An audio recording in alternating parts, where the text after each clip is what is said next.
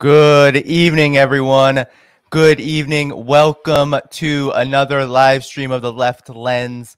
This is Danny Dhaiphong, your host. And of course, I'm joined by Garland Nixon, host of the Garland Nixon Show over on YouTube in Rockfin. He's also the host of The Critical Hour. Good evening, Garland. How are you doing?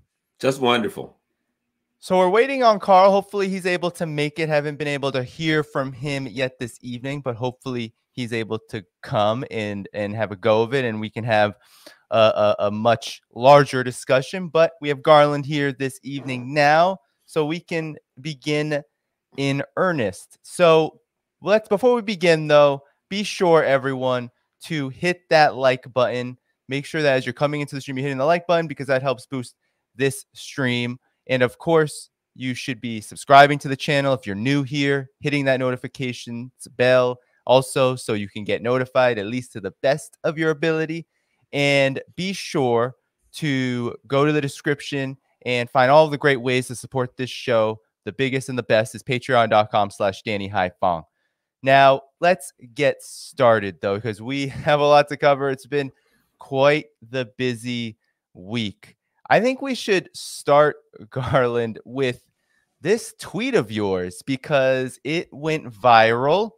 You tweeted about, it was satire, which you do very often, and I've heard you speak about this, where you talk about how if you thought Ukraine was bad, just wait until you see the plan of destruction for Taiwan. And you sent me an article I'll pull up, but I want to get your reaction to this tweet. The story behind it, because it's gone viral. China, Taiwan, there's news stories about it seemingly each day. Garland, please just give the audience here a picture of what happened. Yeah, so I tweeted, I do regular satirical tweets, and I'll say breaking news, and it usually goes something like this. Breaking news, White House insiders leaked that when asked about, and then I'll say something, and Joe Biden, or let's say Joe Biden responded, and then I'll have something, and it's something satirical. But sometimes it may say Kremlin insiders, CIA insiders, whatever, right? And I'll do that, leak that, and I'll come up with some satire.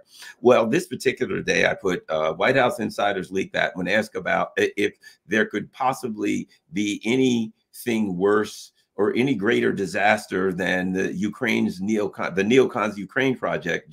President Biden responded, "Wait until you see our plan for the destruction of Taiwan." Well, apparently the citizens of Taiwan who were legislators started retweeting that. It went viral in Taiwan. It went viral in China, and news popped up everywhere. The Taiwan's like foreign minister or whoever went to the U.S. State Department and asked them if it was true. The Chinese started demanding a response for the U.S. for the plan for destruction of Taiwan. There were like these intellectuals. It was on all the news shows. There were like these intellectuals from various universities. I literally was watching this one and reading it, the one that was interpreted, where this guy was saying, yes, that the President Biden probably has explosives set all over the island, and he probably has saboteurs already, so that as soon as he gives the go ahead, they can blow the island to smithereens, right? And that was about and as soon as I looked at it, I realized that was about Nord Stream. That when I said that the people in that region looked at how the U.S. treated its allies and thought, well, it's only reasonable. It never dawned on me, but they thought it's only reasonable if Biden's blowing up Germany and all this stuff's going on in Ukraine. It only makes sense that it would add up that they do it to us too. So that's why the tweet went viral and crazy, and that's why people believed it. And it, like, a couple of days ago, now this was over a week ago, a couple of days ago, I looked and it had like 150 million hits in one day. This was like a week and a half after it was tweeted. It has gone completely insane, but it's because I never thought of it. It's reasonable for people to suspect that the Biden team's going to blow them to smithereens. They did it to Ukraine and their ostensible ally in Germany. Welcome, Carl. Thanks. Well, that was a great introduction, Garland. We have Carl here on the stream. Welcome. How are you this morning for you? How are you? Oh, you're muted. Sorry. Mute. Hi guys. Hi, Danny. Hi, Garland. A great fan. Garland, I'm a great fan. I love your satiric tweet. But in this day of age, sometimes it's hard to tell what is parody or not. Yeah, that's Carl. Did you hear about that? I mean, have you heard about the whole hoopla over this thing? So I was actually completely out. I was playing Fallout 3 and Fallout New Vegas for the past 3 weeks. Okay. And I just logged back on Twitter like a few days ago. And wham, I was hit by like the wave of anti-China rhetorics. Like, yeah. I'm pretty familiar with anti-China rhetorics coming from mainstream media in US, but I was not prepared for like the speed and the ferocity of things that's been pumped out over the last 3 weeks. I've been gone. And like, it's so ironic because the game I was playing, Fallout, for the people gamers out there, you know, Fallout is about, the whole premise of the game is about post-nuclear apocalyptic world after China and US went to war against each other. And here I am logging back on Twitter, and all the US officials are talking about China is going to start a war in 2025. Or no, first they said China is going to start a war in 2027. And now we have a leaked Pentagon memo saying China is going to start a war with US in 2025. And then this is immediately after all that crazy weather balloon fiasco. And on top of that, we have a CNN reporter embedded on a U.S. spy plane flying on top of South China Sea, and he's wondering, why is that Chinese fighter jet flying so close to us? I mean, like, you can't make this shit up. People, you know, a lot of people, because people in U.S., people have busy lives, so we consume news passively, right? So they might, oh my God, China is being aggressive again. But, you know, if you just think about it, you know, think for a second. This is a U.S. mainstream reporter inside a U.S. spy plane flying on top of South China Sea, wondering why the Chinese fighter plane are flying so close to them. It's like, it's duh. And it's comedy. It's comedy. That's why I really appreciate your the parody that you bring to us, Garland. I mean, this is you're. Half of the time, you know, sometimes I have to double check to make sure whether it's satire or it's real news.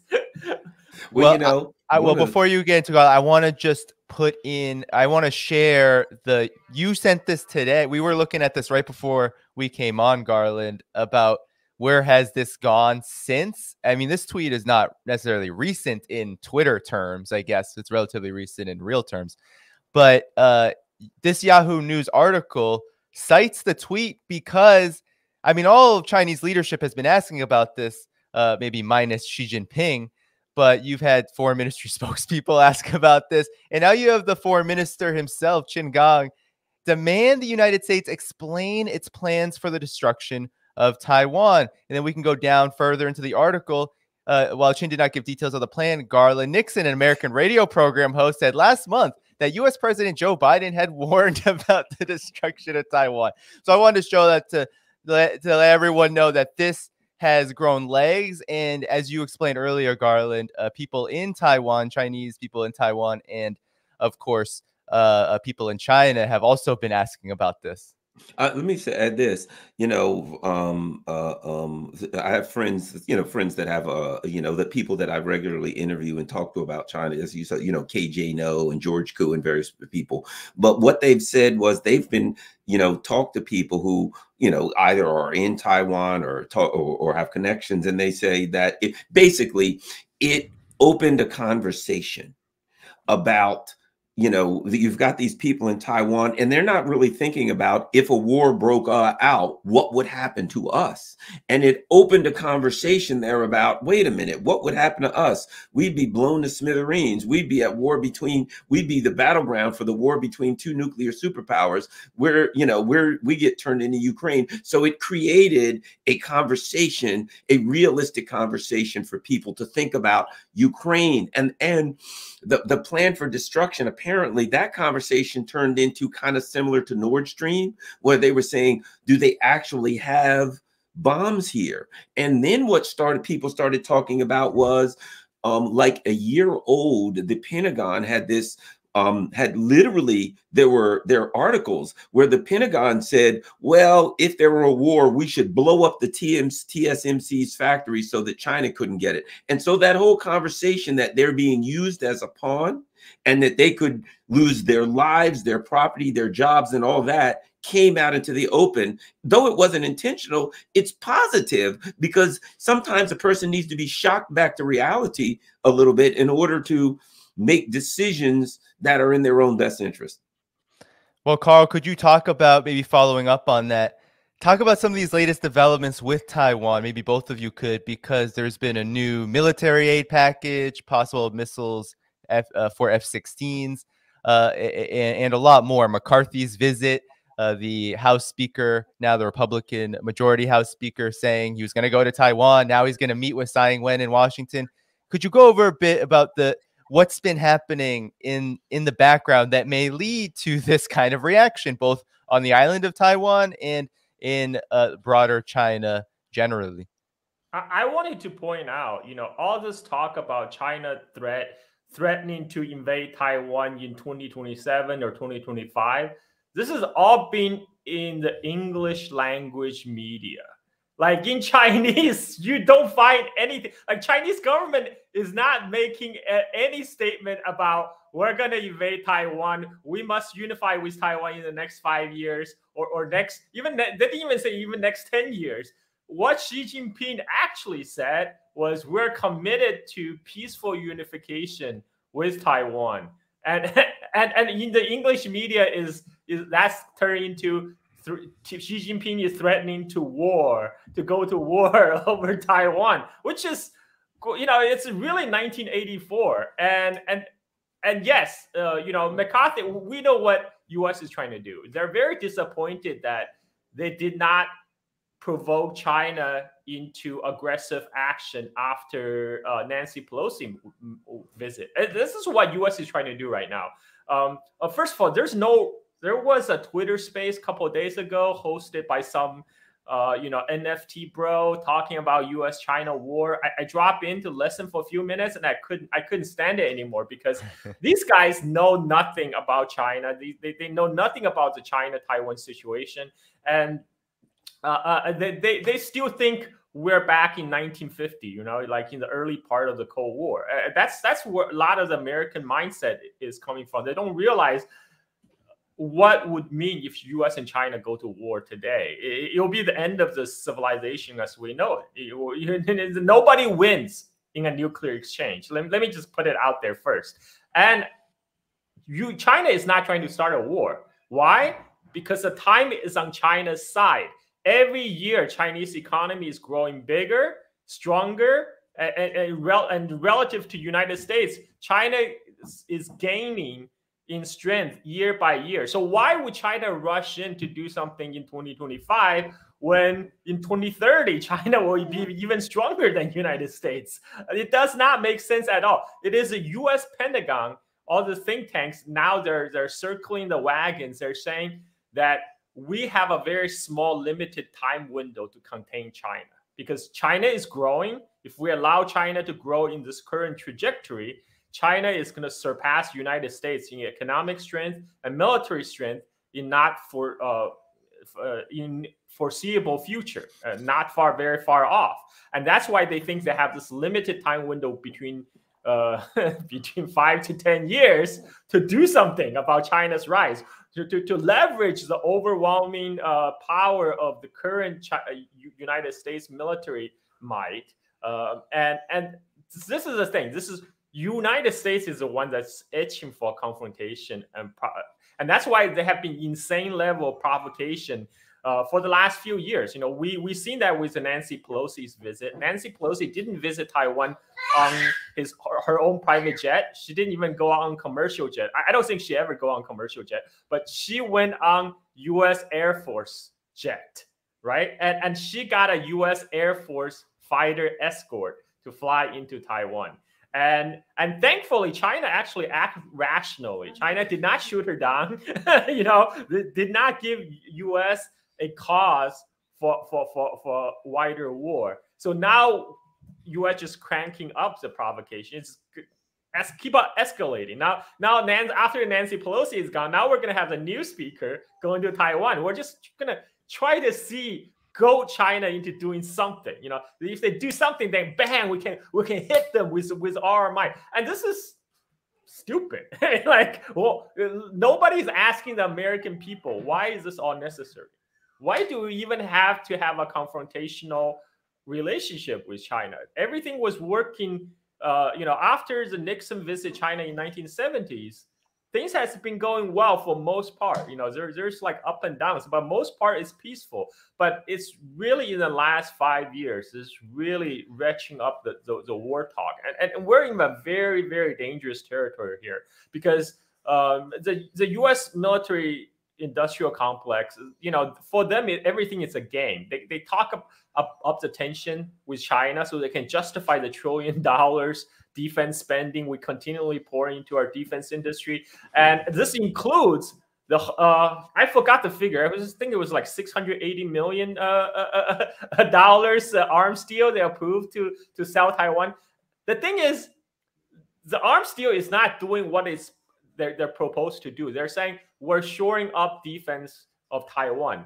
Well, then why are you selling them outdated weapons? You know, U.S. never sell like the top of the line weapons to Taiwan. They give them the outdated weapons. Why? Because there's a fear in the Pentagon all these weapons will end up in the hands of China a few years down the road. That's why. So now it's really we're just trying to squeeze as much as we can from Taiwan's U.S. dollar currency reserve, because Taiwan is one of those countries that have stockpiled U.S. dollar currency reserve from their trade surplus with U.S. So now it's all about grift, right? But they can't come out and say it in public. It's all about making money for us, kickback from our Raytheon and Lockheed Martin buddies. They can't say that. They say, no, we have to defend democracy. We have to make a stand in the Pacific. United States must be the leader in Asia. U.S. ambassador to China actually came out and said that China must recognize U.S. as a leader in Asia. Like, first of all, if you're a leader, you don't go around ask people, so you need to recognize me as a leader. You know, if you're a leader, you just lead. People follow. You don't have to go around people banging on the table and demanding people to recognize you as a leader. And the fact that why is U.S. wanting to be a leader all the way across the Pacific on the other side of the globe? You know, like, why is U.S. devoting so much of its capital, its diplomatic military muscles, to be number one on the other side of the globe? It does not make sense when there's so much that needs to be done within the United States right now. We just have that big chemical spill in Ohio, East Palestine, right? I mean, that should be the biggest news. If that had happened in China, all the mainstream news will be reporting on it 24/7. Yeah. There would be heads rolling. There would be a lot of replacements in the government. Yeah, too. And they actually arrested a reporter on the scene. I mean, can you imagine the level of rhetoric coming from mainstream media if something happened in China? But this is the United States, so we kind of just pretend, oh, this is just normal. This is normal. You know, we have the worst, probably one of the worst chemical incident in decades, and they arrested a reporter, and this is just normal. We should just accept it. It happened again too in Springfield, Ohio, just a few days ago, and there's been even less news coverage on that. But Garland, I don't know if you want to follow, or Carl, did you finish? I don't know if you finished. Just one more thing. Gotcha. And right now, you know, we are also engaged in this proxy war in Ukraine against Russia. You know, we're fighting Russian to the last Ukrainians, and things are not going well in the Ukrainian war. So what we do, we go to the so-called European ally, you know, our vassal states, and asking them to come up with a plan to sanction China for Chinese possible aids to Russia. It's like China. First of all, China has not supplied Russia with weapons, but U.S. is always acting like China is, and is already drafting a plan with the European allies to sanction China. When like, look, can we just wrap up one conflict at a time? Like, this is crazy. Like, for them, it's this is just media manipulation, right? Of course, they want to really distract the public from the bombshell that Seymour Hersh dropped about U.S. involvement in blowing up Nord Stream 2, right? That's a real news. And the fact that there was a bit worst chemical spill incident in U.S. history in Ohio. But instead, let's talk about Chinese balloons. Let's talk about Chinese fighter jet flying close to our spy plane in South China Sea. Let's talk about blowing up Taiwan so China cannot have Taiwan's semiconductor industry. This is crazy. Like when I was living in U.S. a few years back, so, like it just, I think because I was in that environment, like it just, you kind of accept it. Okay, United States is crazy. Now I live outside the country for a few years. I look back, I look in. It's U.S. is crazy. We have crazies in charge here. What's going on? Maybe you guys can explain to me what's going on here. Well, I think Carl kind of hit the nail on the head here when he said the crazies are in charge. Because what's happening is irrational. So to a rational person, we look at it and we say, this doesn't make sense. And to me, they are very, very desperate because the ruling elite in this class know that our system of capitalism, this predatory neoliberal capitalism, a predator needs prey, a parasite needs a host. And they know that they're having problems now because Russia and China and some of the other countries are able to compete with them in Africa, in South America for precious minerals and various things that they need, that they traditionally preyed on these weaker countries and simply took their resources and overthrew their governments. Now they're unable to do that anymore. Now the U.S. empire is unable to prey on anybody they want around the world because there are other people who can offer alternatives, China, Russia, etc. And they're desperate and they're irrational and they don't know what to do.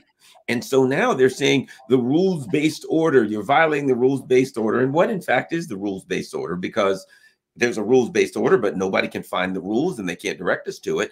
And what my interpretation of the rules-based order is quite simple. It's an international feudalism. They're saying that this is a hierarchical system and we're at the top. We are the class of nobility. The commoners would be, I guess, the Europeans, and everybody else is the peasants. And we're trying to maintain this international feudalism where we have the prerogative to do anything we want around the world. But the peasants and what have you can only do what we tell them. And that's the order. They can't come out and say that the rules are the rules of feudalism. Now, the so-called peasants, China, Africa, the Middle East, Latin America, are all saying, well, we don't have to go by your rules anymore, and we're not going to. And they are being irrational. They don't know how to deal with that. Internally, when we say, well, how come they're not dealing with the internal issues? Because they are so upset and desperate that they're afraid that their predatory capitalism is going to fall apart and they'll lose everything. And so they're reaching in all different directions. I mean, one of the things you mentioned, they are stuck. They are trapped in the Ukraine conflict. They've got a tiger by the tail, as they say. They can't let go and they can't hold on. They have no idea how to get out of it. They're just making up one narrative after the other. Now they're saying, yes, the Russians are literally, they're saying they're fighting with shovels. Have you seen that? They literally said, yes, they're throwing human waves and fighting with shovels. Well, you know what? It sounds good if that were true. The problem they have is these narratives are untrue. And all they have left now is the narratives that they can feed to the people internally. As Carl said, externally, people are looking at them and saying, these people are out of their minds. They're blind ideologues. And internally, they keep feeding the narratives. The problem they have is two things. Number one, the Ukraine conflict is not going their way and never will. Number two, they don't have till 2025, 27. They have, in my opinion, until the next Taiwan election. And when that happens, the KMT is going to win. It appears, unless something dramatic changes. When that happens, they're not going to have their quisling government in Taiwan, and they lose what little argument they have for Taiwan independence or whatever. I think that's why they're making so much noise on the Korean Peninsula now, because they're like, oh, if we don't get something going here in Thailand, that's kind of falling apart. I know, we'll stir up trouble in North Korea and we'll try to use that. They're desperate to do anything they can. So we're just looking at desperate people. I always say they're kind of like a man who falls in the water that doesn't know how to swim. He's desperately grabbing in every direction for anything he can grab to pull himself out of, but he can't get his hands on anything. And they don't know what to do. Let me add this. Look at their Israeli project. That's coming unglued. The Israeli government now, literally, they're like madmen there. They're flipping out. They're threatening Taiwan. They literally, in Israel, if people haven't been following it, you have members of the Israeli Air Force saying, we are not going to report to duty because we're angry because of internal political problems in Israel. So everything in all directions is falling apart for these people, and they don't know what to do. And the situation here is politically collapsing. Well, before I kick it back to you, Carl, I mean, those are great points that all of you made. And I think it might be good to talk about what just happened. There's this confluence of events that you all are speaking about, and there's two I would like your reaction on. The first is there is a media firestorm. There was first the spy cranes incident that I covered last night. I mean, this is happening so rapidly, as you said, Carl, earlier, that it's almost like it's hard to keep up. And then China just finished its 2 sessions, and it made certain promises, set certain goals, right? 5% GDP growth for 2023, about 7% military, an increase in military spending. And all across the media today, all day, Washington Post, New York Times, there were a few quotes that were very scary to the establishment. I want to pull up one, and this was from Xi Jinping. He made this statement today. Let me see if I can find which one is it. Oh, it looks like I don't have it. I thought it was up. Well, he said that China is going through many challenges internationally because the U.S. has suppressed and tried to contain and has really waged war upon China, has really tried to contain China. And so, China is very aware of this, and it's facing headwinds, etc. That really scared. And then Chen Gang also said the United States, if they're proliferating conflict, well, if that's how it's going to be, it's not acceptable for us not to respond. And all across the media, it was, well, China wants a conflict with the United States. I want your reaction on this, because the 2 sessions was ignored mainly or dismissed in the Western mainstream media, the collective West media. But at the same time that this was happening, there's another development. Today, we've heard New York Times report that U.S. intelligence says that a Ukrainian group, a pro-Ukraine group, blew up Nord Stream. This is just after Olaf Scholz walked out of D.C. with his tail between his legs. So I just want your reactions on these events, because I feel like they're very related, and they really speak to this level of desperation that you two were talking about earlier. Carl, I'll start with you. Yeah, I mean, this right now, like Garland said, this I think it's the media environment is a reflection of copium plus deflection. Right, the copium is like, we're doing fine. When the house is burning down, we're doing fine, and the deflection is deflecting from the real failures of the U.S. policy and what U.S. is doing to provoke Russia and then to provoke China and then to shift the blame on the others. Right. So what Xi Jinping said was actually common sense. That's for everyone can see. U.S. is trying to put together a containment strategy on China.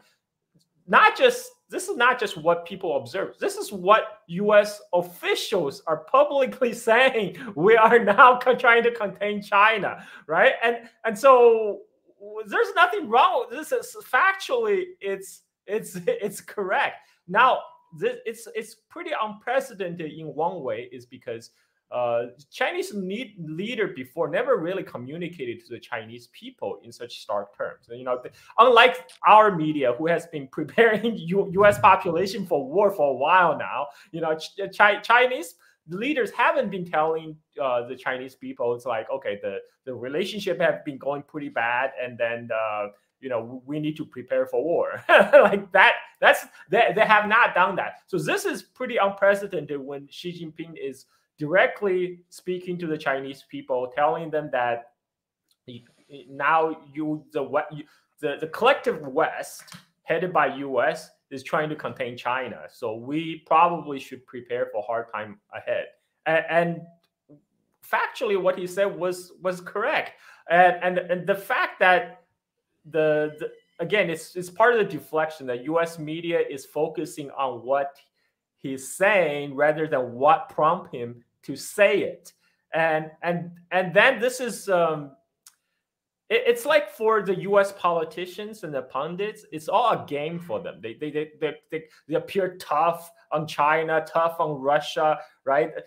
And they know the end result is they're going to get more fat kickback from their buddies in Boeing, in Lockheed Martin, in Raytheon, who is going to get increasing orders. It's all a very corrupt, very corrupt game for them. But Chinese leaders, they listen and they watch, right? Confucius says, you know, you listen to one's words, but watch one's action. They can see that U.S. have been escalating, is climbing a ladder of escalation in terms of provocations. They take it seriously. I mean, maybe for the pundit, it's a very corrupt game to make more money for themselves, but the Chinese leader takes these threats uttered by U.S. public figures, you know, including U.S. officials, U.S. congressmen. Chinese leader take that seriously. That's why they're taking action.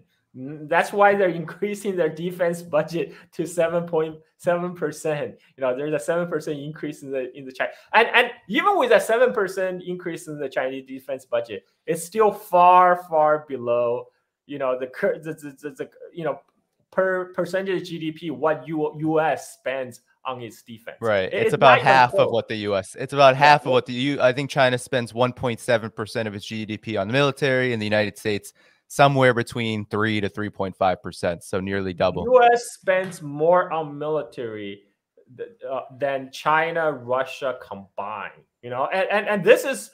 It's crazy. And when I say spending on military, maybe I should qualify. They're not spending money on like veterans welfare, right? They're not spending money on that. They're spending money on very expensive weapon system that doesn't even work, like F-35. You know, the F-35 is not supposed to work. It's just supposed to, you know, suck money out of the taxpayers and transfer into the pockets of the weapon manufacturers. It's a very crooked game. But again, like I said, for U.S. pundits, U.S. politicians, it's all a game for them. But you know, when the Chinese leaders hear the threat from supposedly U.S. leaders or U.S. thought leaders, they take it seriously. I mean, who can blame them? Given the amount of the provocation that U.S. have been carrying out against China, you know, why wouldn't they be prepared? And before I get to you, Garland, I just want to read this quote. Arnaud Bertrand said that he quoted from the Wall Street Journal. This was what Xi Jinping had to say. Western countries led by the U.S. have implemented all-around containment, encirclement, and suppression against us, bringing unprecedentedly severe challenges to our country's development. Anyway, Garland, just want to kick it back to you. And I would argue that's a fairly practical statement. It's a fairly muted statement. It doesn't say we got to bomb them or attack them. It just says, hey, we got some challenges ahead and we have to prepare for challenges. A couple of things I'll throw out. Number one, one could argue that China is spending more on defense than us because what they're spending is on defense. Think about this. We got 850 bases. That $850 million, right? We got all of these bases in the Middle East, in the bases, AFRICOM, bases all over South America. If you start off by just taking the amount of money off the top that it takes to maintain the bases that we have all over the world, I bet you got over 50% of the budget there. Then, 12, 14 aircraft carrier groups, right? If you look at the money it takes to maintain this imperial power projection thing that we have, by the time you get to the actual dollars and cents that we would have to fight a war, also keeping in mind what Carl is saying, and that is that when Raytheon makes a missile, they don't make a missile as a strike weapon. They make a missile as a product to get as much money as they can. We've even seen in Ukraine a number of the things that haven't worked as well as they thought they would, because they weren't made to be weapons. They were made to create a to create a profit. So when China makes a tank, they make a tank. The government owns it. There's no profit. There's no games played. There's a tank. I was watching, looking at some numbers. I forgot words, but I was looking at some numbers where, like, these ships that we were making, that Russia could make 3.5 to 4 for every one that we made, because the government basically built its own ships, and we built these ships with these incredible amounts of, ours was 70% profit. So from the perspective of finances, I didn't see it. You guys look out for it. I was told by a very reliable person today that there was an article in the front page of the Wall Street Journal, the hard version, not online, that said the U.S. is in no way prepared for war with China, which is true. If you look at these like CSIS war games, they're like, yes, in the first week, this would happen. And you're like, okay, well, that ain't all right. Well, what happened in the second week? Huh? The second week? There's a second, because that's what happened in Ukraine. We're going to do this. All right. Russia's been in wars for a long, long time. They've been in, they've spent many, many years in Syria. They ain't going nowhere. So now 6-8 months down the line, what's happening in Ukraine? Oh, crap, we're running out of stuff. We didn't think about it lasting that long. The U.S. is not prepared. And as I was saying earlier, and I've said this, if you said to me, Garland, you got to fight this guy right here by next Thursday, right? This guy's, if you wait till after Thursday, if you fight him anytime after Thursday, you'll probably win. Up to Thursday, it's a draw. I'm going to wait till after Thursday to fight him. I ain't fighting him because I know if I wait till after Thursday, I'm probably going to win. In fact, I'm going to wait 10 Thursdays where I know I can win. So if the concept is we've got to fight China now, because if we wait till later, we'll beat them, China's going to be like, duh, okay, we'll fight you in 15 years. And then we won't have to fight you. It only makes common sense. So China knows, and I've been saying this all along, China knows that time is on their side. They know that all they got to do is drag this thing out. I think also, I mean, I'm opposed to war. I don't like war anywhere, right? But it is what it is. This Ukraine conflict is going in. The U.S., they got 1 foot in the tar pit. Let me tell you, when you get 1 foot in the tar pit, you might as well have all your feet in the tar pit. You're going down in the tar sooner or later. So they've got 1 foot in the Ukraine tar pit. All China has to do is stand over there and watch them, because the more they struggle, the deeper they go down in the tar pit. As when you look at their so-called allies, their vassals in Europe, what's going on? People are in the streets. People are getting angrier. People are getting upset. They're starting to say, wait a minute, this doesn't work for me. The U.S. isn't on our side. What's going on here? I would bet you, Olaf Scholz, I don't think much of him, but I would bet that there are some rumblings from European leaders saying, I don't know how much longer we can hold on, because the guillotines are being sharpened in the streets. And these people are not going to put up with this much longer. So Russia, all they have to do is all China and Russia have to do is just keep doing what they're doing, slow and easy. Time is on their side. The U.S. is in a rush. The U.S. is in desperation. 2024 is coming. So Biden's going to get freaked out by that pretty soon. And the parties are going to be trying to deal with that. Here we've got Lindsey Graham literally saying now we should attack Mexico. Have you seen that? Look it up. Lindsey Graham is saying, yes, some Americans were killed in Mexico. We might have to use military force in Mexico. And I'm thinking, well, then I guess the Russians will start sending tanks to Mexico, because if it's okay, well, good for the goose, good for the gander. I wanted to just, before we move on, you mentioned this article, Garland. I found it. And this is what it's titled. The U.S. is not ready for the era of great power conflict. Since 2018, the military has shifted to focus on China and Russia after decades of fighting insurgencies, but it still faces challenges to produce weapons and come up with new ways of waging war. But The interesting thing for me is the author of this article, Michael Gordon, who, with Judith Miller during the pre-Iraq invasion, was the reporter that supposedly broke the weapons of mass destruction story, ended up being falsified intelligence, i.e. lies. And so this is Michael Gordon. This is that guy talking about this. This is how, as you talk about Garland, this is how the neocons are. They're all in a big club and they're all saying the same things, and they're keeping their ear to the ground on these issues. But anyway, I'll stop there and pass it on back to Carl. I was going to point out the same thing. The same Michael R. Gordon was also wrote the Wall Street Journal exclusive on the so-called lab leak theory. Who recent Department of Energy report, low confidence report. I just, what the hell is low confidence report anyway? I mean, they had pretty high confidence when they said Iraq had weapons of mass destruction, right? And it was also Department of Energy, let's not forget, that put out that report that Saddam was trying to purchase uranium cake from Niger. And it was also reported by Michael R. Gordon.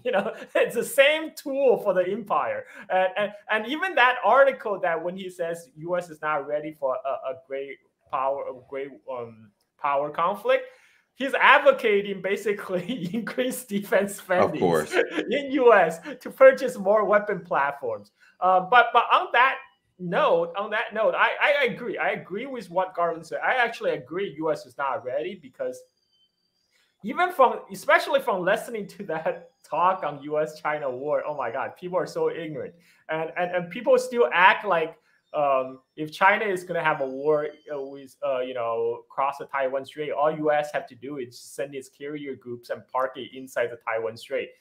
That would be suicidal. I mean, even U.S. military knew that. This is not 1950 anymore. In the 1950, Truman authorized U.S. 7th Fleet to send its aircraft carrier fleet groups into the Taiwan Strait to prevent Mao's People's Liberation Army from cross to defeat Chiang Kai-shek on Taiwan. That happened because China in PRC in 1950 did not have a navy. They didn't have an air force. Today, they have missiles on mainland that cover the entire range of the Taiwan Strait. Any U.S. ship sailing in time of war, they will be sitting target. Taiwan Strait will be a kill zone. The U.S. military actually knew this. If you notice, right now, the U.S. sometimes will send one lone ship to do like a freedom of navigation through Taiwan Strait, but the carrier group largely stay away from the Taiwan Strait because they know it will be dangerous. Like that's will be literally kills. I mean, I don't want a war. I definitely do not want a war. Break out over Taiwan. But the way that people were talking about it was so stupid that I have to point out.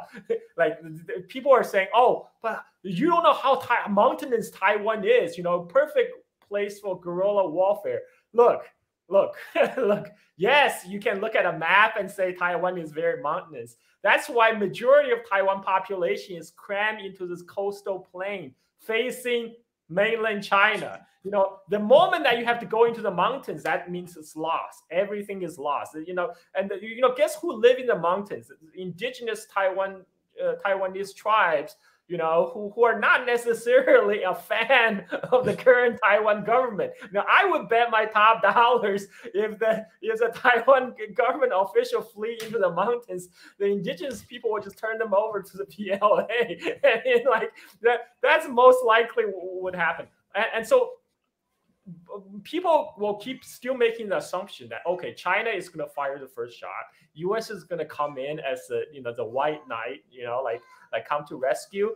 But if a war breaks out, I'm not saying it is, and I do not advocate war, but most likely scenario is China will put a naval blockade around Taiwan because Taiwan is an island, right? And once you have a naval blockade, it's no longer a situation like Ukraine where you can have a proxy warfare and fight Russians to the last Ukrainians, because Taiwan is an island. If it's a naval blockade, it's over. And then what would US do? Sending the Seventh Fleet? If you send Seventh Fleet in to break the naval blockade, then it's war. Then it's a direct war between two nuclear powers, between China and US. All that ensues. Like what happens when China sinks a US aircraft carrier? Like the US Pentagon or generals have said, if that happens, it will use nuclear weapon. Well, guess what? Once you go nuclear, you're not coming back. There's no coming back from nuclear weapons. There's no de-escalation ladder from nuclear exchange. You only go from tactical nuclear weapon to strategic nuclear weapons. That's the only way it's going to go, and everything is going to be over in half hour. All the next. I was playing Fallout 2, Fallout 3, the game. By then, we'll all be live action role playing as opposed to nuclear apocalyptic world. I mean, this is very serious, but people are still talking about it very like nonchalantly, right? In the U.S. media, they still think this is some kind of imperial game they can play. This is life and death, man. This is very real. And but the sad thing is, it's these mouthpieces for Pentagon, for Raytheon, for Boeing. They have so dominated our airwaves, our media platform.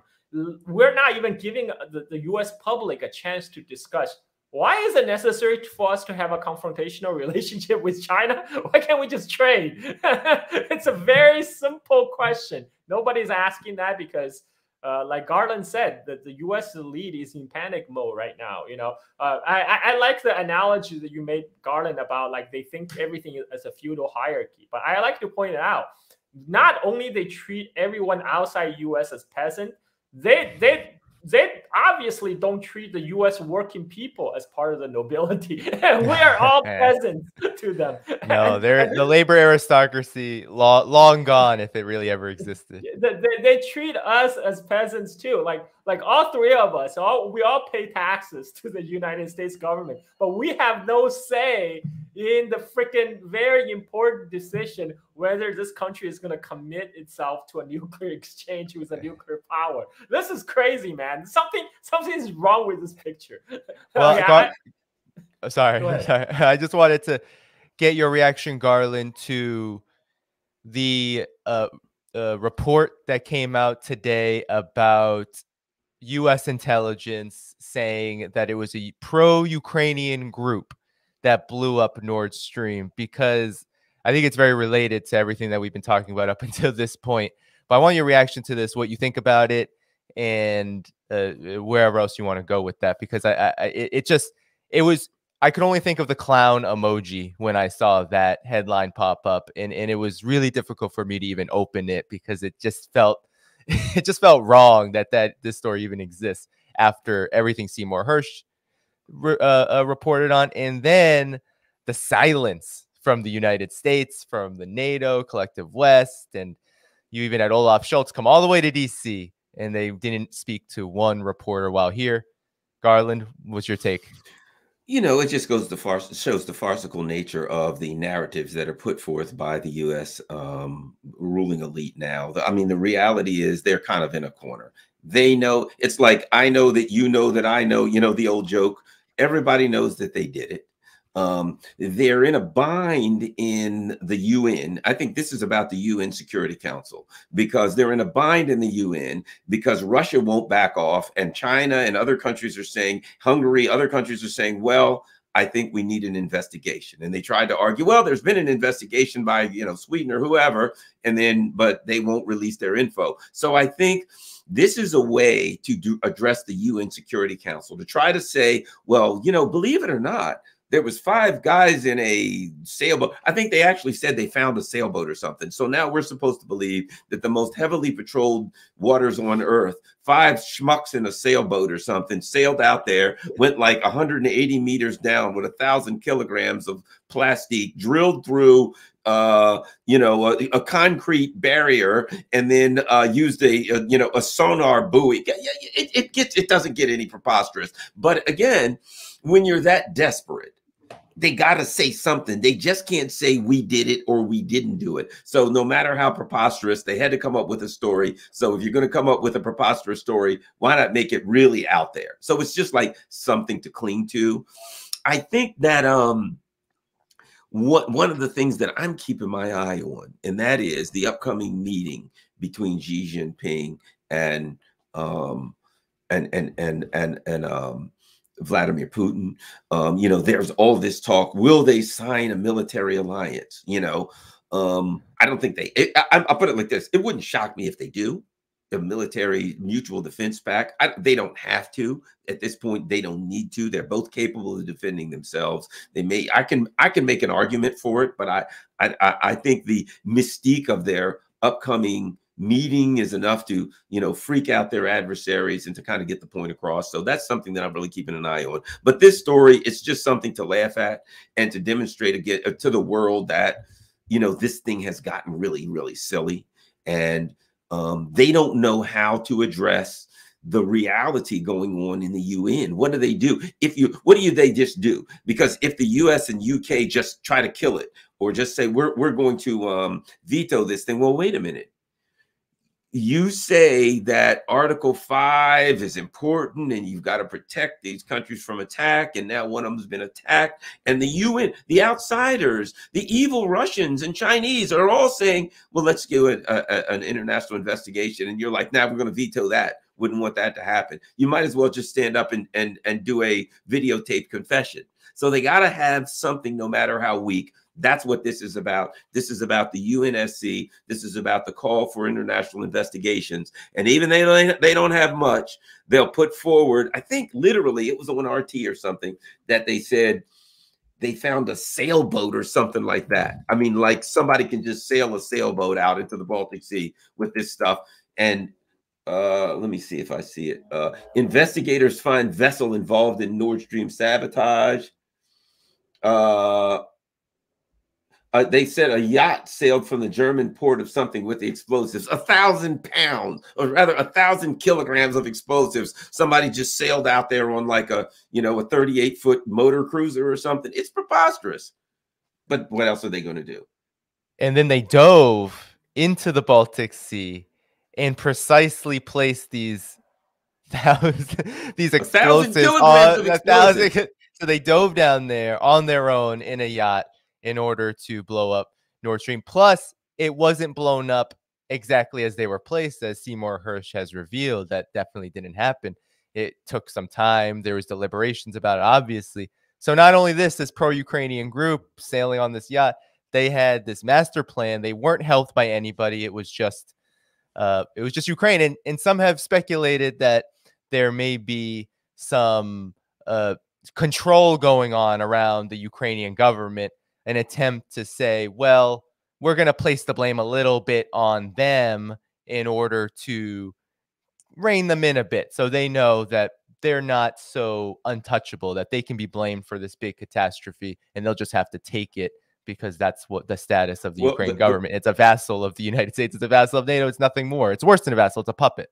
Well, the really interesting thing about this yacht is it was completely stealth, because that part of the ocean is covered by radar and satellite. So somehow this yacht that did that was able to evade satellites and yachts. I mean, I put it like this. Whoever did that needs to sell that to the US or Russia or China. Anytime you can take a motor yacht and you can evade satellites, you can evade all of the radar from the most sophisticated radar on Earth. You can evade all of that and go right out to the here's the other thing. And you've got a map of exactly where the points are you want to hit. You know, I mean, let's not be absurd here. But what else are they going to do? They can't just go to the UNSC and say, yeah, we did it, but we don't want an investigation, which is essentially what they're doing with this story. Any reactions, Carl? What can I say? I mean, to think that they're trying to convince us that Ukraine has this powerful, sophisticated navy that could infiltrate the NATO waters to blow up the important infrastructure for Germany. And this is, like Garland said, this is absurd. I mean, this is like, even if even if there's Ukrainian participation, there's no way they could have done it without U.S. help, right? I mean, maybe they had people like Ukrainian personnel, went in, did the diving, but like Garland said, all the coordination, targeting, evading surveillance. You kidding? 2 divers. It says there were 6 people that did it, and it said there was a female doctor, 2 divers, 2 divers. Man, these guys were strong. What, they carried 500 kilograms each? They must have been the Hulk and She-Hulk. They were superheroes, and they literally flew down there, each of them carrying 500 kilograms. And how did they get through the concrete? I don't know, but I mean, hey, they're your superheroes. It's just what you do.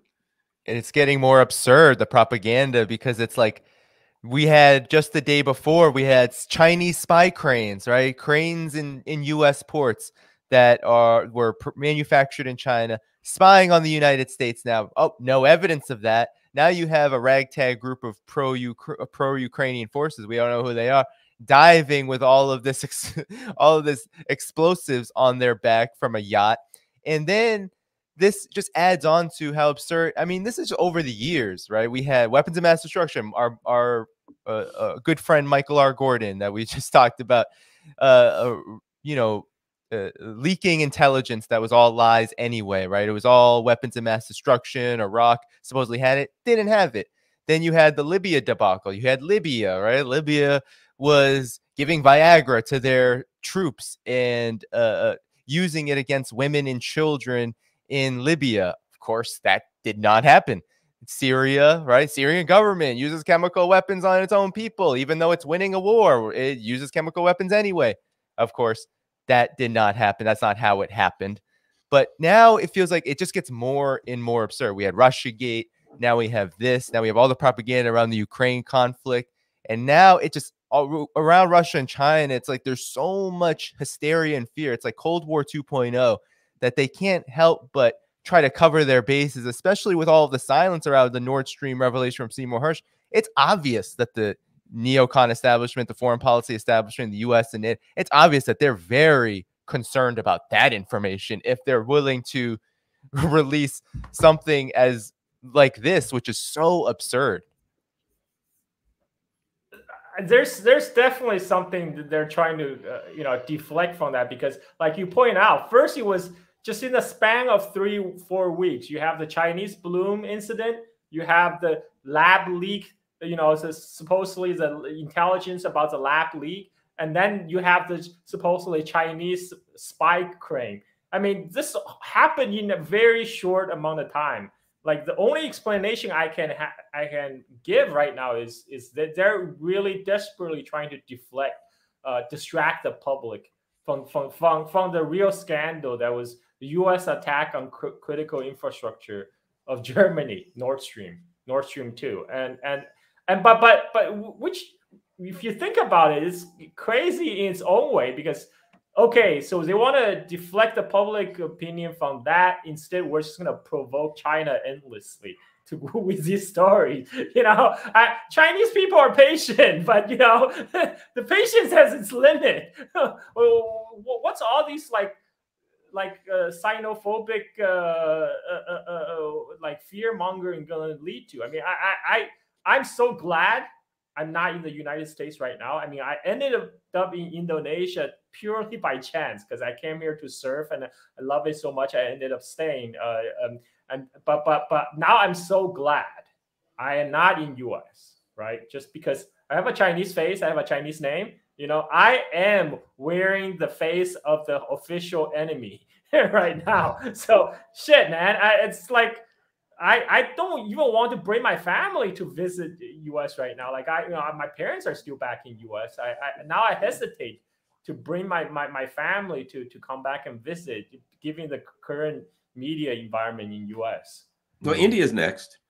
And India knows it. That's why India has from the very beginning. That's why India has joined Russia and China, because they recognize that any power that aspires to, any country that aspires to be a world power will be in the crosshairs of the neocons. And so India, the next thing you'll know is it'll be Indian spy balloons and Indian cranes and Indian, you know, whatever that's out to get us. These people are just they're jumping from, you know, one enemy to the next, and they don't know what to do. But I suspect, you know, I did a video on my YouTube a while back, and it was, I don't remember exactly, but I said something like, will Vladimir Putin save the world? And what I meant was this: Vladimir Putin did in a couple of speeches, he said something that stuck with me. Basically, a couple of times they said, we will cool the hotheads. If you look at that, he said that a number of times in speeches. But what he has basically said was this, and this is the way I interpret it, and this is kind of the way it was said,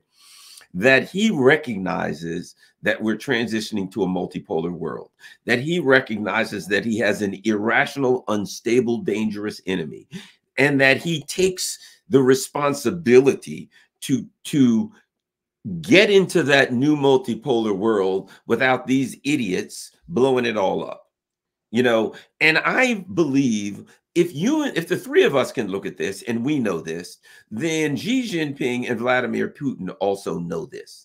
I believe, in listening to them, I believe that they do have a level of empathy for other parts of the world, for Africa, for not just their countries. So I think, maybe I'm wrong, I'll get you to comment on this, Carl.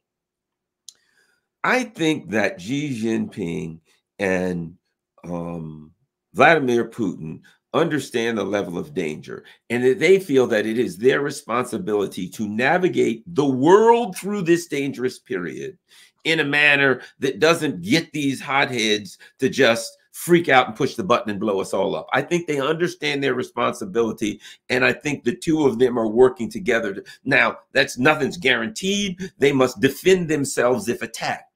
But I don't think they'll be provoked, because they understand that they're watching the last throes of a wounded, dying animal, and that it's dangerous. Don't get too close to the animal, but you don't have to do anything. It's wounded. This empire is wounded, and it's going to fall. And that they're using diplomacy worldwide, and they're attacking it in a way that is subtle, which is they're going after US dollar hegemony. They're setting up alternative economic systems so that they yank the hegemony of the dollar out from under the US empire, so it collapses in a different way, rather than to have to meet them in a head-on military conflict. But so my point being, I think they recognize the danger of the situation. They want to get their people through it, and they want to get the world through to the other side, to that multipolar world, without triggering the crazies. You know, I agree. I think, you know, U.S. media often portray leaders of the countries that the U.S. find objectionable as irrational, as crazy. But I don't think Xi Jinping is as suicidal as the U.S. politicians. Right. I mean, China is doing well right now. China is on the right track. Like, there's no point for China to get into a pointless war with U.S. to derail its current march toward prosperity. I mean, that's what China is focusing on. It's focusing on for the betterment of the Chinese people. That's why they did not take the bait over the Nancy Pelosi visit, and I don't think they will take the bait over the McCarthy visit. I mean, that's why the U.S. plan all hinge on China makes the first move, right? China fired the first shot, but Xi Jinping is not doing it. That's why these guys in Washington are getting desperate. They're start manufacturing lies and stories, trying to convince us this is really going to happen. But I don't think China will make a military move in 2025. I don't think it's going to make a move in 2027, because China is going to be stronger in 2030. China is going to be even stronger in 2035. I mean, like right now, and the people who talk about U.S.-China war, the presumption is that U.S. maintained this overwhelming lead on China. But guess what? China, they're the factory of the world. Who have the manufacturing base? You know, China, if they wanted to, they can crank out warship at a much faster rate than the United States. right? But you know, China is building up its military. It's true. It's because it needs to have credible deterrent in case U.S. tries something crazy. But China has not, you know, it's not like we already discussed. China is not devoting the same amount of the percentage of GDP that U.S. is devoting to the defense spending. China is not doing that, but even so, currently, I don't think China is that much behind in U.S. in terms of military capabilities. I mean, look at the Navy ships. China has the most advanced missile destroyer, the Type 55, and if you look at the U.S. U.S. planned missile destroyer, they call it DDGX. If you look at the picture that they put out, it's almost exact carbon copy of the Chinese Type 55. But guess what? The Pentagon desire worship is that process. The bidding process has been pushed to 2030. So while China already have the most advanced missile destroyer, U.S. is going to wait another 10 years before you will have its own, and by then China will have more, and then China can crank out warship at much faster rate than U.S. and yes, U.S. still leads China in terms of aircraft carrier tonnage. But then again, China is not trying to project the power all over the world. China is just trying to keep peace in its own neighborhood. So China does not need like 10 aircraft carrier group like the United States. You know, China just needs to make sure its missiles can cover all the area from its shore. So the U.S. aircraft carrier group cannot even come close. And right now, yeah, I would say even when push come to a shove, without involving of nuclear weapons, I actually don't see how U.S. Navy can win a conventional warfare around the area of Taiwan. I mean, if they're gonna go like make a world war, they're gonna intercepting Chinese shippings, in the Middle East. That might be a different story. This is another reason why China is pushing for the Belt and Road Initiative, because they understand the U.S. Navy never was quite open about Strait of Malacca being a choke point for the Chinese oil supply, and they intend to choke it in the time of war. That's why China is building connectivity all across the world. So it's not just one single point that the U.S. Navy has to worry about. Now there's hundreds of thousands of ports that there's no way U.S. Navy can spread itself that thin to cover all the points. And and China is winning in that front, because China is offering money, China is offering expertise, China is building infrastructures. When U.S. is saying, "Oh, this is all like a Chinese trap," but it's actually not true, because demonstratively not true, because when China built a port on the east coast of Africa, yes, it's linking Africa with China, but it's a port. Anybody can use the port. Anybody can come in and trade with that nation. It's increasing global connectivity at a global level, right? This is not exclusive to China. So all that and this is why the Chinese overture has been much more welcome in the global South than United States, because right now U.S. only offer weapons.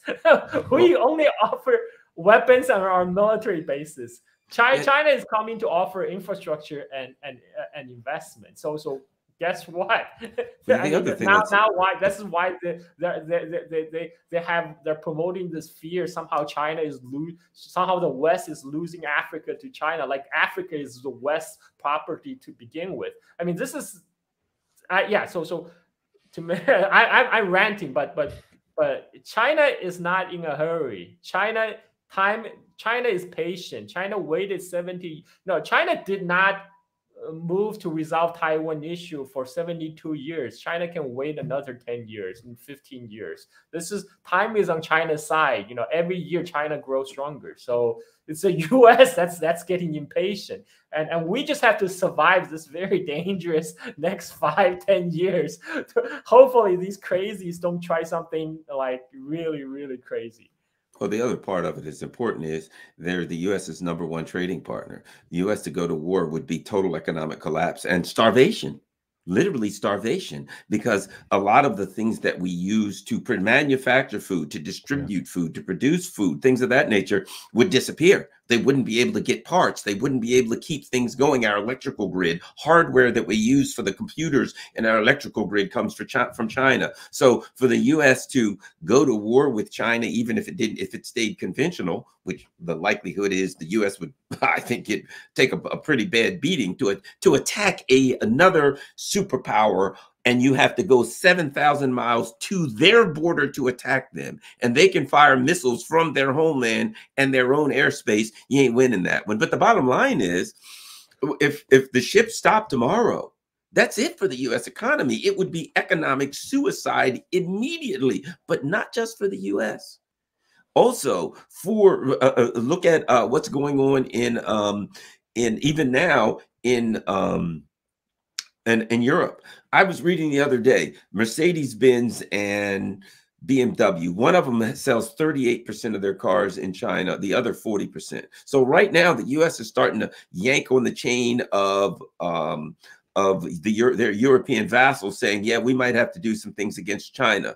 It would be total. They're in bad enough shape and they're spiraling down. It would be immediate suicide, economic annihilation, immediate transformation within 6 months into third world countries were they to do that, which would also create uprisings. The countries would, the businesses would then turn on the politicians. The countries would become unstable, and some of them would literally fall apart into disarray. So the U.S. is putting the Europeans in a position now. If they start trying, as they seem to want to do, if they start trying to get Europe to sanction China, they're going to create a level of instability in Europe that cannot be maintained.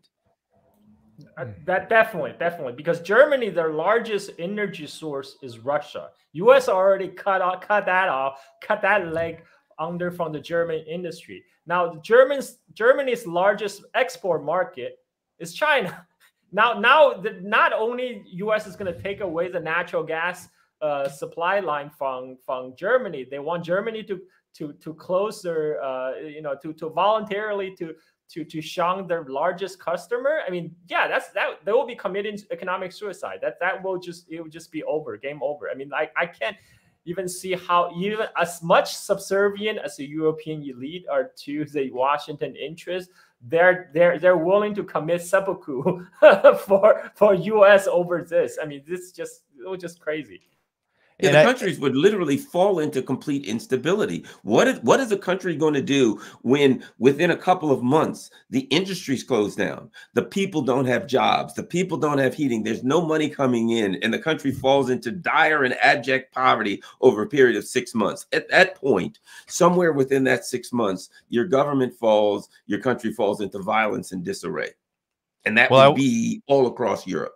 Well, I want to ask, I mean, I know, Garland, it's getting quite late for you, but I wanted to pose one more question that, or maybe you can comment on this comment that I have based on what you two are saying, because I was just thinking as you both were talking, and I've been saying this on the channel for quite some time, that, you know, wars are not just won on the battlefield, whether it's a Cold War, a hot war.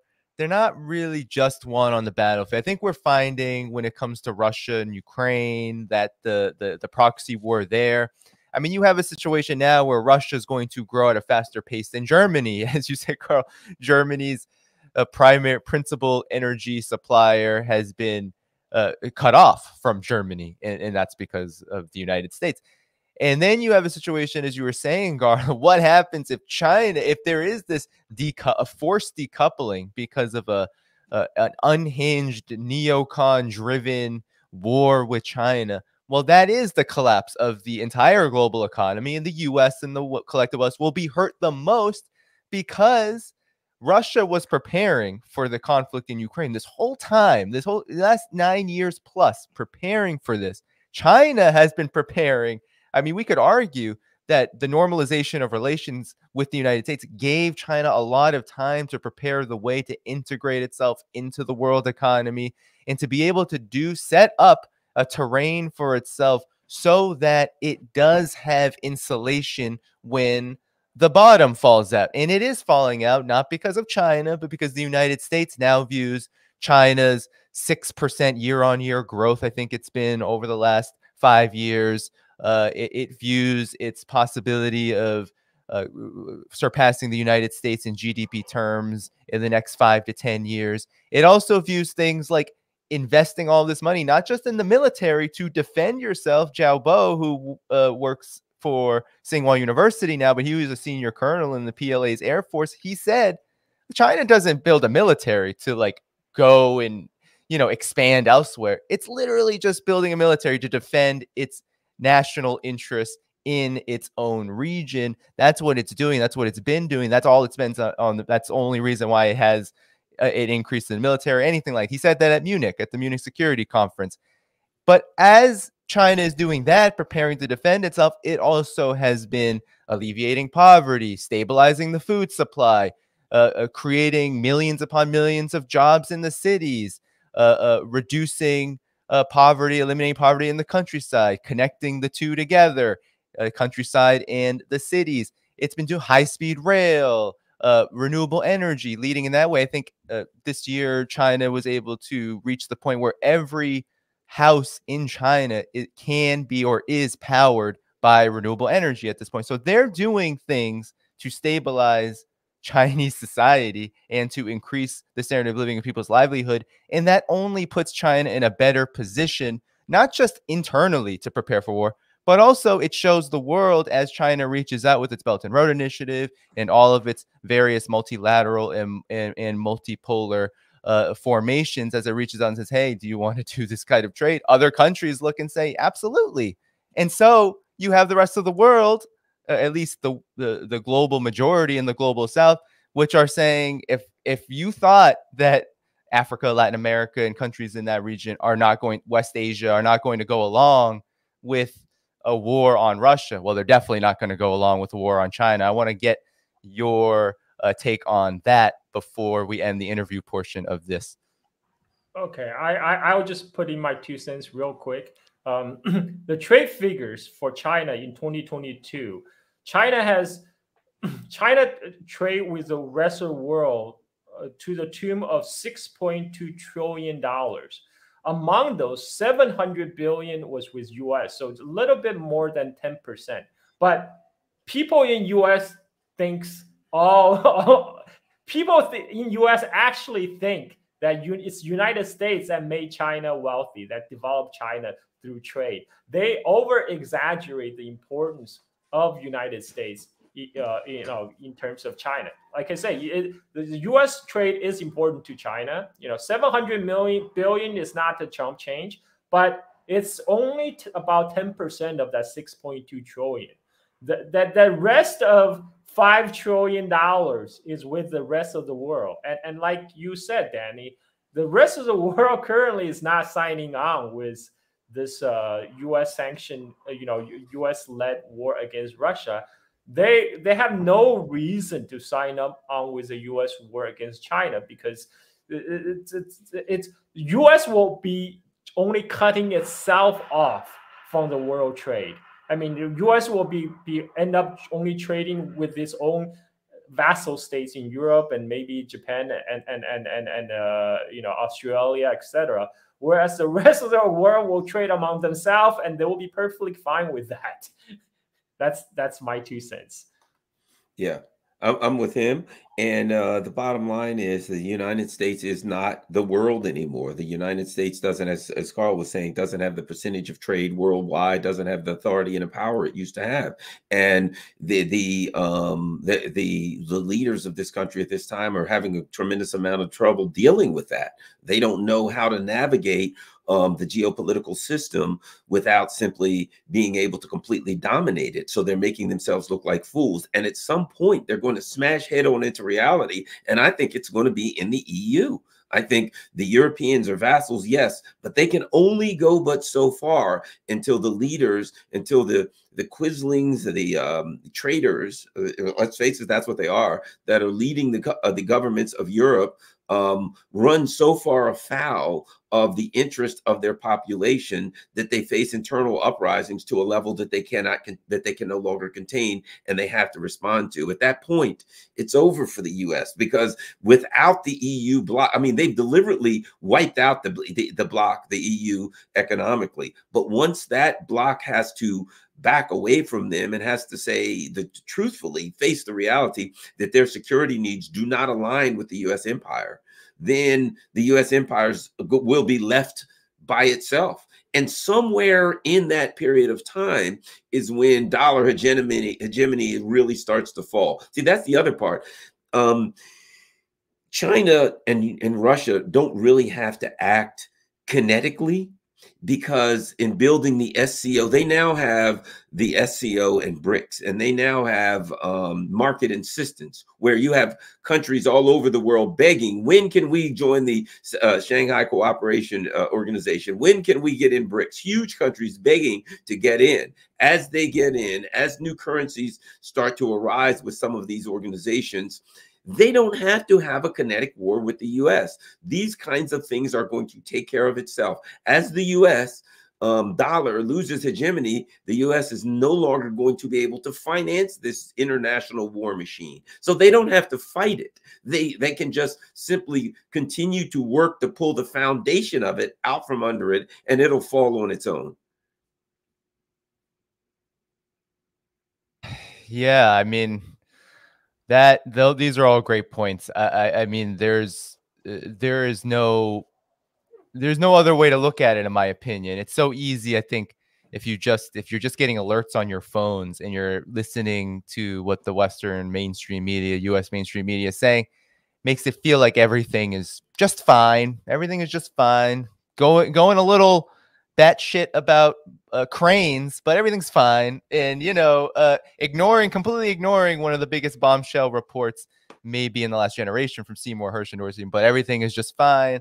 Ukraine can't stop sending thousands of people, 16-year-olds and all sorts of people out into Bakhmut to get slaughtered. Like everything is just fine. Everything is going exactly as planned. And I think what you two have outlined is that actually things are not going as planned, and that is really what's actually shaping geopolitics right now. Not some just unhinged plot by the neocon foreign policy establishment for domination and maximal profits for their from their donor class. No, that's 100% true, but it's being undergirded by everything that you both were saying. This decline in the United States' stature and its overall system.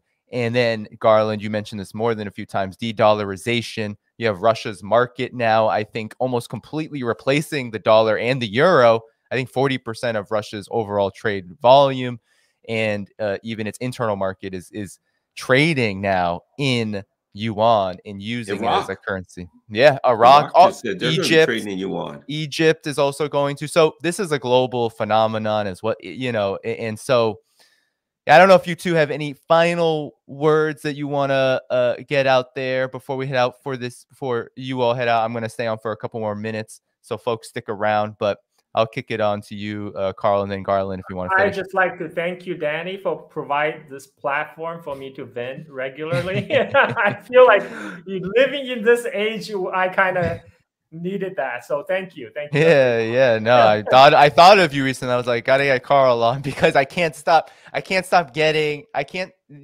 talk to somebody about this flurry of misinformation that we're getting of late, especially the last week. So thank you, Carl. Well, I'll say this, Garland, for your humor and parody. That's what we need at this time. We need satire, parody.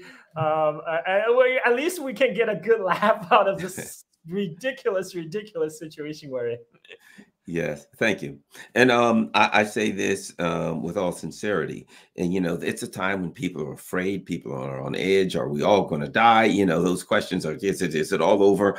I really believe, as I said, if the three of us are sitting here understanding the danger of these neocons, then Xi Jinping and Vladimir Putin and their alliances clearly understand it as well as we do, if not better, because they have a lot more intelligence. And I believe they are working to navigate this in a way that doesn't end mankind, that they understand that China's not just going to go throwing missiles all over the place. Russia people have been angry at Putin. Something would happen. They'd say, why didn't he respond more forcefully? Why didn't, I think they both understand we're dealing with lunatics here. We have to be measured in our actions. We have to, you know, as they say, measure 1,000 times, cut once. And I think that's what we're going to see. And I think we're going to see, I'm looking forward to the meeting between Xi Jinping and it may be, and Vladimir Putin. It may be nothing. It may be a military alliance, but I think something will come of it. And I think I have faith that we will get through this.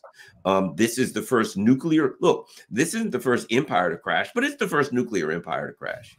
So it's a dangerous period, but I have faith that we will get through it. That they just both know, don't fire first on these idiots. Keep it slow and deal with this thing. And I think the weak point is in the European vassals.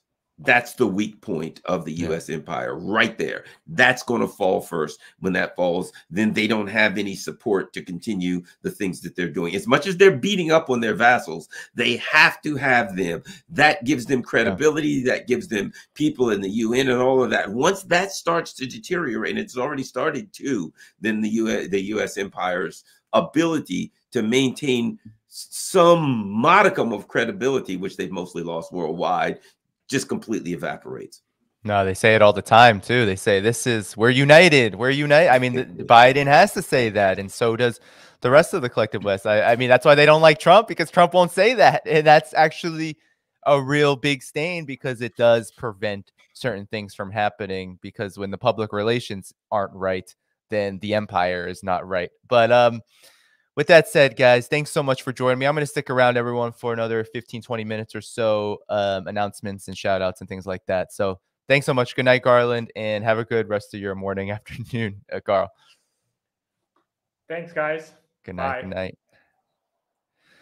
All right, everyone. That was a great stream. Thanks so much for joining the interview. I'm going to stay on for another 15, 20 minutes. I'm curious. I kind of want to do a story, but I'm a little tired. I don't know if I can do a story tonight. We just had a wide-ranging conversation. So we have about 1,000 people on. Keep hitting that like button before you leave. Stick around. I'm going to do shout-outs. If you have any questions, I can do that. I think I'm going to leave the story for another time. Announcement. So after today, I'm probably going to take the next at least 2 days off. I may come on Friday or Saturday night. Those are 2 nights that I can come on. And then, the next week, I think there will be lots of time as well for live stream. So that's when I'll be on next. And I just want to actually, let me put out something as I go through these super chats. I want to put out something. I have a lot of guests on this channel, but I don't want you to get it confused.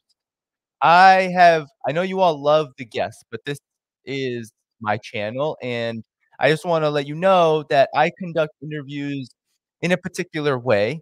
Okay, thank you so much, Esoteric Teachings. You are completely right. We need a third party now, and we are run by warmongers here in the United States. I just want to say that there are certain guests that can talk and that can move through conversations. I can't prepare. Like, if there's some guests that like to give short statements, and then we have more of a conversation. So I see, there are more than a few folks who comment saying, "Stop talking so much, Danny." I just want you to know that generally my interviews, you'll always get 60, 70% the person and 20 to 30 from me, sometimes even less from me, depending on the guest. But some guests like to have conversations. Some guests do better when there's a back and forth. And so, I hope that you all enjoy my commentary, because I also do a lot of solo streams on here that I hope you all will come to. So I try to balance it out. February was a busy month with guests because it was the anniversary month of the Ukraine proxy war. But generally, there are going to be a few guests on this program, and I love having guests. I think it adds a lot. Collaboration is amazing. And I feel like I have a pretty good network of people that are willing to contribute to this work and take their time out. Thank you, Oliver266, for the super sticker. It's great. I love Garland, Carl, Scott Ritter, Brian Berletic. I love, all the folks that I've had on here. Great people. Margaret Kimberly, everybody. Great people. You're never gonna find a person on here that you're gonna go, why are you talking to this opportunist or warmonger, or are you just a great bro? I mean, none of that. This is all about geopolitics, analyzing the situation, getting the information we need out, providing resources for that. This is independent work. Thank you, David Faulkner. I will keep telling it like it is. But just know that that's sometimes how it goes. So, I understand that sometimes people have this idea of interviews as just being, I'm here as a reporter or a journalist asking a question to the person I'm interviewing. That's not. This is, this. I conduct this channel a little differently because I myself am an analyst, right? So we're collaborating, we're going back and forth. I will never dominate the conversation, and I hope that you all feel the same way and have gotten and gleaned from that. I just want to put that out there because I've gotten quite a few YouTube comments of late, which I find a little shocking. And sometimes I clip up the interviews, and so sometimes maybe my statement was a little long in the clip, and I clipped it off, and maybe it seems like it's shorter. I'm talking too much, but just know that if you're following this channel, you're coming to the streams, you're listening to these interviews and conversations, that I believe that they are being conducted professionally, and I hope for all of you, they're being done effectively so that, you all get something from it and can share with folks so they can get something from it. That's all I care about. And I care about, is this work making an impact for you all who are watching, and am I doing my job? Am I doing my job of informing, of educating, of analyzing, of explaining, and giving you all the information and analysis that you feel like is useful in this very dangerous moment for all of us, and this moment where we need more now than ever independent voices, movements, people who are willing to speak out and speak up against the empire. So I just want to put that out there as I'm thanking folks. Thanks to all the members, Patreon community. I think someone from Patreon, I want to apologize. If you sent me an email, a message on Patreon, I think it got lost. So sorry about that. But I usually try to ask questions of guests. I didn't have any today. But that's one perk. If you want to become a Patreon member and support this show, go to patreon.com/DannyDhaiphong, subscribe annually, and you can suggest guests, ask questions of guests, and you can do a whole lot more. There are a whole lot more perks where that comes from. And then, there's other options as well. There's Substack and link in the description where I want you all to get on the free newsletter, if anything, but you can subscribe annually there. Also, you can find one-time options in the link in the description as well. And you can become a YouTube member here. We have a great community of people, some of which who are coming to every stream, and I give them shout-outs when I'm able to. Now we have Mobius Zero with a great super chat. Thank you so much. You know what's worse? The PLA is the most underestimated military on the planet. Some people think that Japan alone can beat China in a day, in the U.S. in 7 hours. That's absolutely preposterous. And I was going to cover a story actually where the U.S. Army General of the Pacific admitted as much that the United States has massive disadvantages that is going to be trouble for China. And they're all saying it. They're all saying they're not ready for China. And they're not. The United States is not. So it is massively underestimated. There's the geographic factor, the people factor, the military factor, uh, so many factors that put the United States in complete disadvantage to China. But it's not just that, it's also militarily. China can do things because of the way its military is structured that the United States can't. And if you think that trying to offensively attack China is smart on the part of the U.S., well, F around and find out. Really, that's the situation. That's what Scott Ritter said on this show. Mess around and find out. Really, try it. Um, I see some super chats at the bottom. I'm gonna get to you all when I'm done with the top. So David, thanks so much. CJ, gentlemen, please interview Eric Lee. He's from Shanghai and he talks about Chinese view on geopolitics history. I think I know who you're talking about. Eric Lee, I think, is a venture capitalist. He talks a lot about Chinese history, Chinese politics, Chinese economy, geopolitics. He's great. I don't know how to contact him. I think I've thought of this or tried. If anyone has any idea, please do flip me some kind of message anywhere. That would be great. Thank you so much, Dean Jones. I'm going to get to the folks at the bottom soon. Thanks so much. Um, let's see. All right, that's it. All right, so I'm going to get to the bottom now. Karina, thank you for telling the truth, Danny. USAers are the most highly propaganda people on the planet. Thank you so much for that, Karina. Agreed. Everyone follow Anti-Conquista. If you're not already, you can find them on social media, Twitter, Instagram. They do some great work. Yeah, yeah, you're right. You're 100% right. The United States is the most propagandized place on the planet, and of course, the people who live here have the unfortunate reality of being the victims and targets of that. CJ said, "Books you recommend a better understanding of geopolitics. Top 5 favorite books, fiction and nonfiction. Thank you for making this content." Oh my gosh, that's a question. Now that's a stream in and of itself. So I don't know if I could just name that off the top of my head. Better understanding of geopolitics. Wow, a lot of my geopolitical understanding doesn't come from books because there are not that many. But there's some great books on China. Um, find Jenny Clegg's book on China. It's great. Okay, she's written a lot of books, and one of them is where is it? It's on multipolarity. I don't have it up. I can't really pull it from my shelf either. So look up Jenny Clegg, Clegg. She has some great books. I just want to look up this book for what I'm talking about. Let's see. Yeah, she has some great books. But one of them is China's Global Strategy Towards a Multipolar World. That's a great book if you want to understand. It's kind of old. If you want to know China and Africa, you can read The Dragon's Gift by Deborah Brautigam. So you can read that. That's a great book on China and Africa. With Russia, it's a bit tougher. I'm not so sure. I think my colleague has a great book on all the Soviet Union called "The End of the Beginning," and you can, definitely search that. Carlos Martinez, "The End of the Beginning." He has a great book. Leftward Press published it, and it's about to follow the Soviet Union, the collapse of the Soviet Union. It goes over a lot of the history of how that happened, and it's so important to note and understand. For after that, I'm not going to recommend any books. I'm just going to say, read Vladimir Putin's speeches. And if you read his speeches, you can understand what happened after the Soviet Union pretty well. Because in terms of shock therapy and everything that happened to Russia following that period. So I'm just going to put that out there.